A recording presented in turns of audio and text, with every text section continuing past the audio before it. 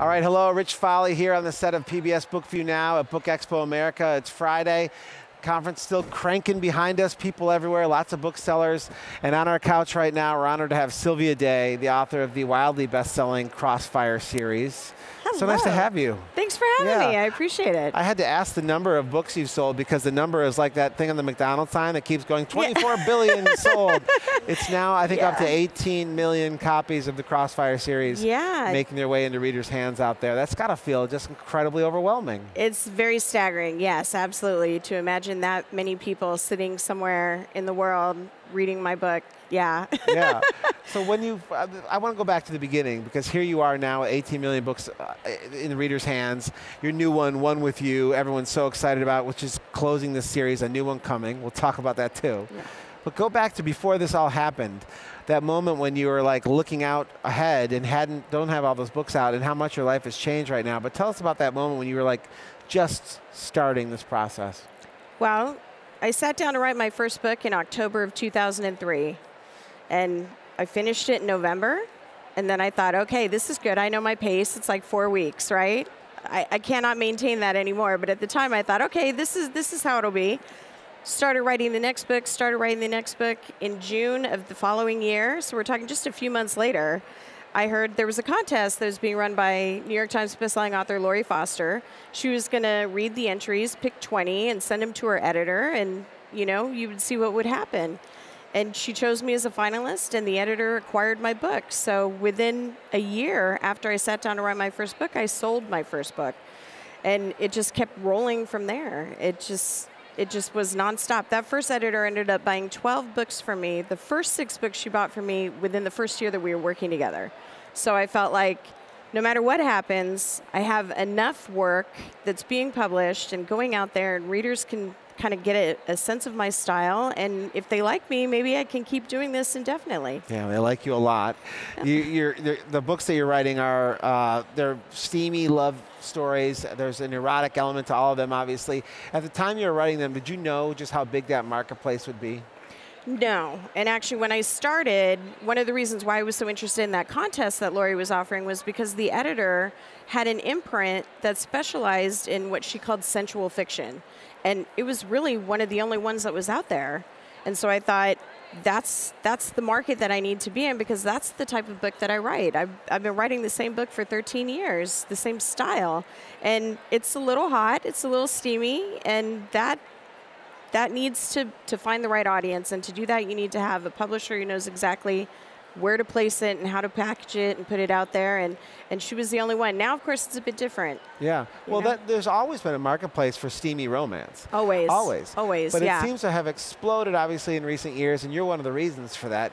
Talk to me about sort of that growing awareness and embrace of this for women readers primarily. Well, there's a lot of talk that, there was kind of a boom that happened right around the time that the first Crossfire book came out, Bared to You, which was in 2012. But I've been around long enough to have seen a similar boom that happened in 2006, and that was when all of the major publishers started creating imprints that were dedicated to sensual fiction. And previously, like I said, there was just Brava, that was it. And then all of a sudden, Penguin started to have the Heat imprint, HarperCollins had Red, and it just started building from there. So now everybody's offering, dedicated lines to erotic fiction. It exploded. This was in 2006.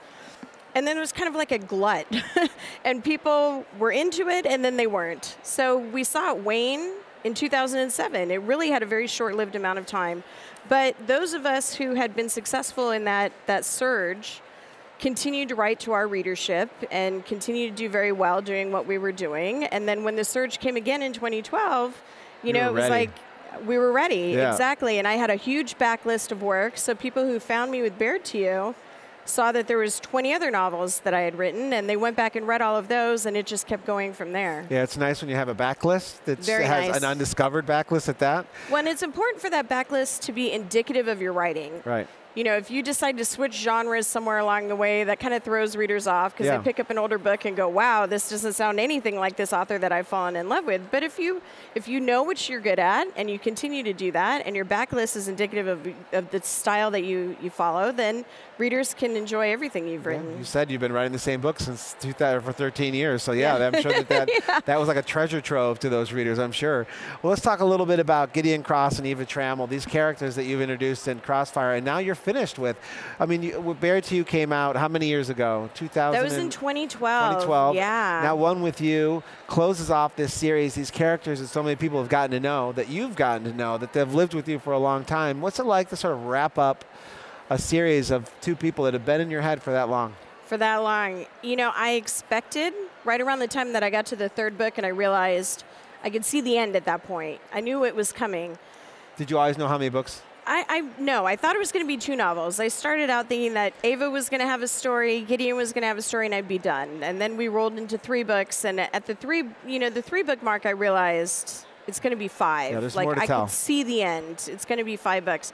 So people would ask, you know, are you sure there won't be 6? Are you sure there won't be 7? I'm like, no, I can see the end. It's 5 books. And I figured when I got to that point, I was going to grieve. It was going to be so upsetting to me to have to say goodbye to these characters that I've spent so much time with. And yet when I got to the end of the book, I was elated. I was so thrilled. I had to take a bit to process it and figure out, why am I so excited to be over? Am I ready for them to be gone or what? Yeah, why? And then I realized it's kind of like preparing kids to go off to college. You know, you give them all the tools that you can. You try to teach them right and wrong. You give them as much of a toolbox that they can use moving forward. And then there's that point where you have to say, well, now you have to do it yourself. Like, I can't do it for you anymore. Yeah.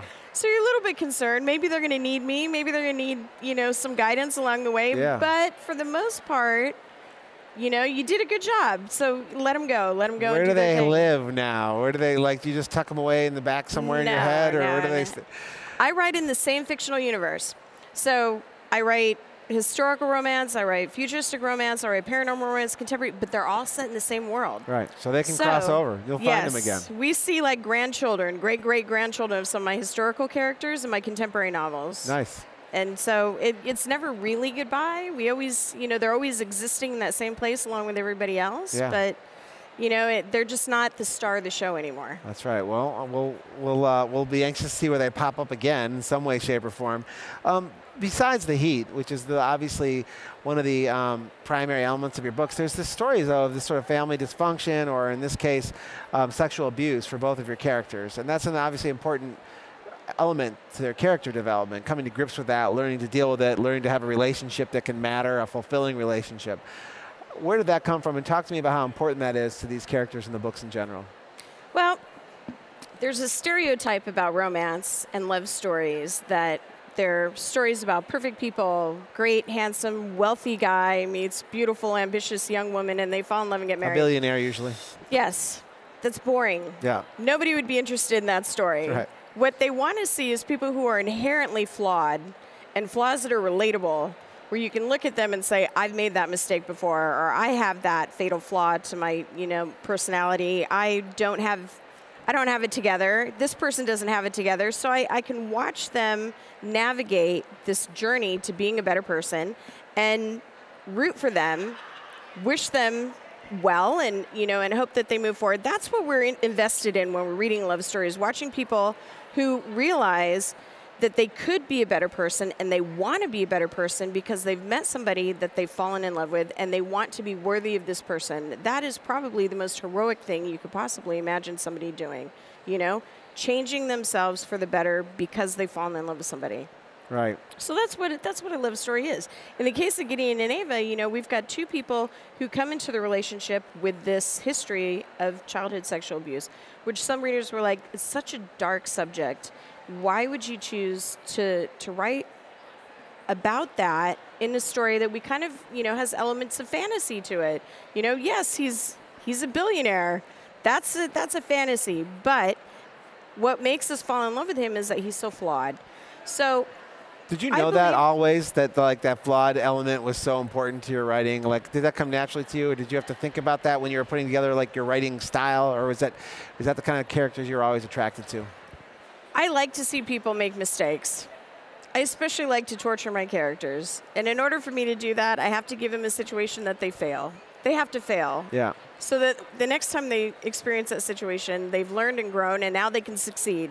So for me, I mean, yeah, absolutely. It's important for me that these characters have these sorts of traits that are maybe not heroic and not desirable. And that opens the door to redemptive, elements. Yeah. Exactly. And, and touching on subject matters that are dark, I've touched on infertility, of course, childhood abuse.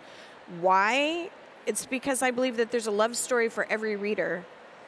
Any reader should be able to pick up a novel that gives them an inspiring story that they can relate to, that touches on their own personal history and can see that this can happen for me. I can find this. I can have this. And it's true to my story, and yet it's laying the groundwork for me to maybe take some steps in my own life that are going to get me where I want to go. Yeah. Well, you've played with these characters for some time now. We've gotten to know them. They may come back. Perhaps they'll come back in your next series, which we've been hearing about for like the last year and a half. Yeah. I mean, it's been a while. They announced Blacklist like almost 2 years ago. Yes. And it's still out there. It's coming in 2017 sometime. But that's the kind of writer you are right now. When you announce a new series 2 years ago, we wait until 2017 for it to come out. I feel like it's a Harry Potter movie or something. There's that much buzz about it. Tell me about Blacklist, whatever you can, and where you're going with that series. Absolutely. Well, the Crossfire series, over the course of 5 novels, covers a very short window of time, right? We meet them in June, and the series ends in September of that same year. So just a few months that we get to follow these characters. In the case of Blacklist, I get to follow them over a span of years. So the timeline is not linear, so we get to see them at different stages. It's almost like writing about 2 different couples, because they're so different when they first meet. They're in college, At that point in time, you're absolutely certain that all of your dreams are going to come true, right? There's no way you're not going to succeed and get everything that you're planning on. It takes a while, 4 or 5 years, sometimes a little bit longer, to realize that, sometimes dreams don't come true. Sometimes where we thought our life was going to end up is not where it ends up. And yet, everything happens the way it's supposed to, at the time that it's supposed to, and the way that it's supposed to. So these characters, we see them very young and idealistic, and then we see them again later on a little bit jaded. Mm-hmm. And the question for me in dealing with Cain and Lily is, everybody comes into a relationship with baggage. In their case, they're coming into a relationship with baggage that they gave to each other. So at that point, you have to say, can I forgive somebody for the reason why it didn't work the first time? And maybe there's a point to it not having worked out the first time. Maybe we need to let it go. Maybe we need to move on and find something else. Or can 2 people fall in love in 2 completely different ways, as 2 entirely different people in 2 entirely different relationships? And I find that so fascinating. But, that's why I write stories that are love stories, because for me, I'm focusing entirely on these characters and their arc.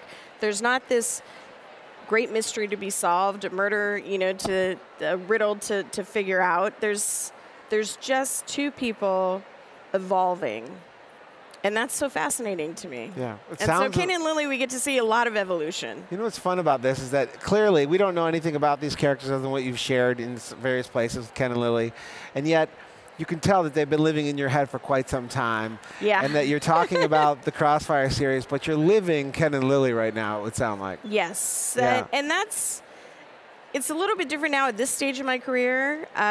There was a time earlier in my career where I would write a novel, turn it in, and it would be a year before it was actually published. In the meantime, I wrote 3 or 4 different books. So by the time the novel came out, I'm so far gone. You're like, oh, what was that book I wrote? You're like, oh, yeah, that was like 4 books ago. Yeah. Now I'm at the point where, I write a novel and it's in readers' hands as soon as possible. Right. So it's still fresh for me at the time that they're getting it.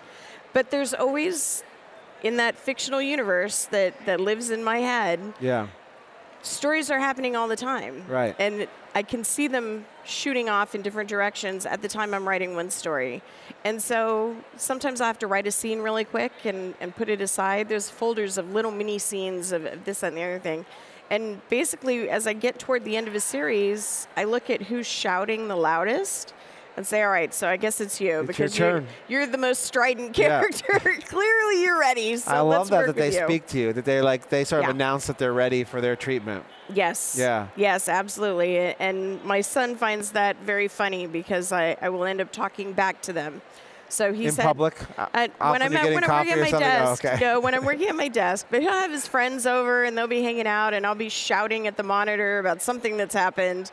And I remember once I heard his friend say, "Who was your mom talking to?" And he's like, "Oh, she's just talking to her book again." So you visualize by speaking out loud to your characters. I mean, you actually carry on sometimes. Sometimes they're frustrating, yes. Yeah. You gotta shake a little bit. Yeah, and that's something I tell readers all the time because they're like, "Why did this happen?" Or, why did this character get hurt this way? Why did this happen?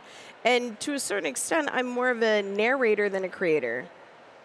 I want the story to go in a particular direction. Oftentimes, it doesn't go in that direction, and that's the point where I get frustrated enough to say, why? Why did you do that? And they usually know why. They know why. It's their story. They can tell it better than I can. There you go.